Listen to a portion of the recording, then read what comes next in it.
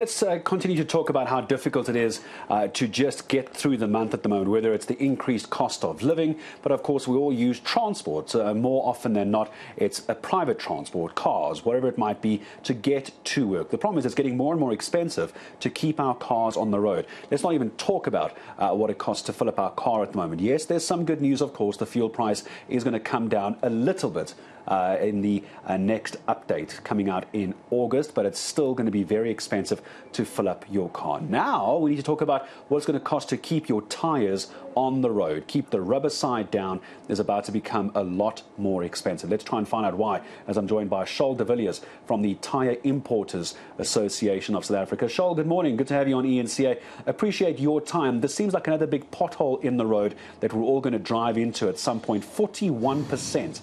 I'm seeing a duty application could see an increase of 41%. Tell me how we got here and why such a big jump. Good morning, Gareth, and thanks for having me on your show. The local tyre manufacturers have applied to ITAC for additional duties to be levied on imports from China specifically, claiming that they are being disadvantaged by the product being dumped in South Africa. We obviously believe that that is not the case, and we are opposing the matter. They've applied across 8 different tariff codes, ranging from 8% to a 69% additional duties to be imposed. And the effect that it'll have is, as you mentioned earlier on, a 41% increase in the cost of tyres for taxi industry.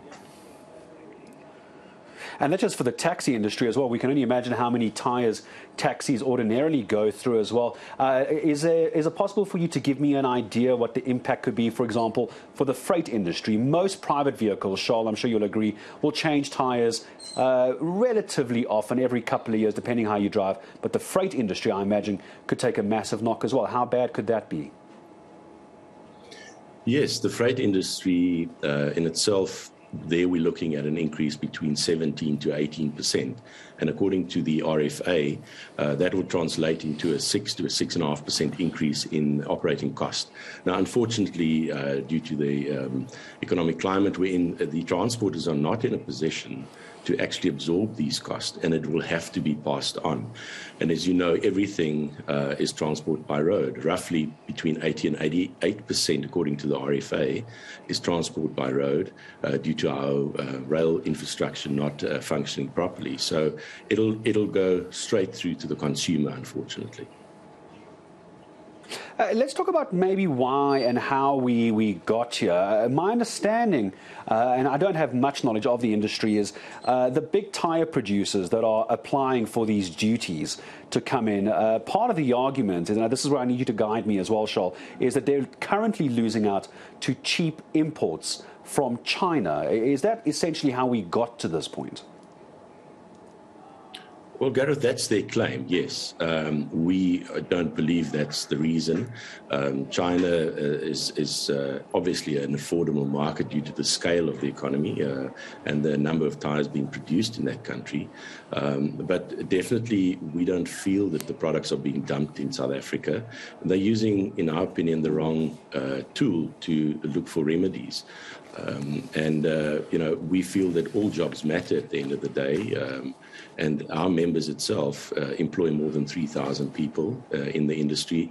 And if we look at the value chain that rely on imports, we also have a lot of members relying on us there.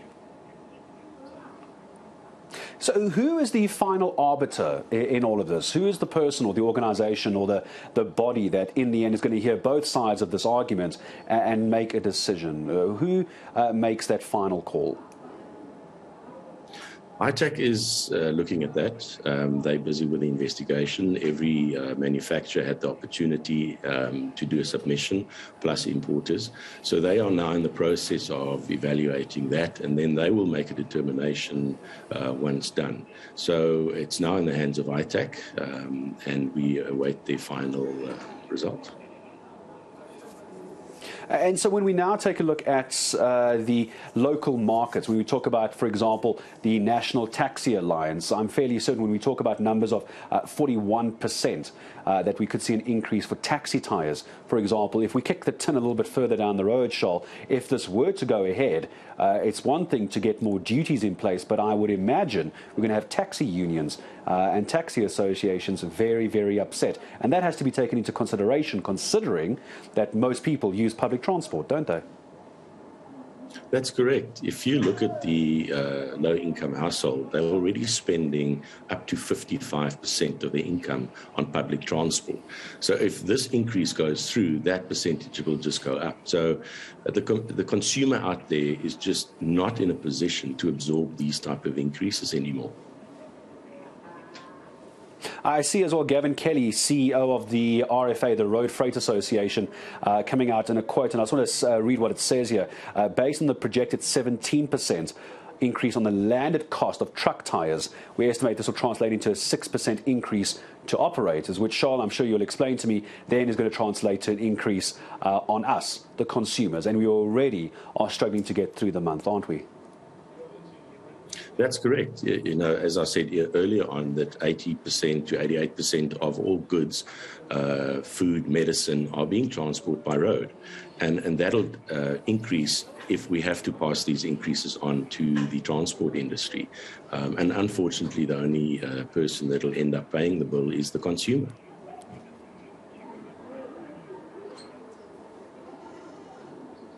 All right, Charl, thank you very much indeed for joining us this morning. It's going to be a complicated issue as well. And I'm sure when we talk about this, the further it goes down the road is tyre safety as well. If tyres become too expensive, people might start cutting back on replacing their tyres when they become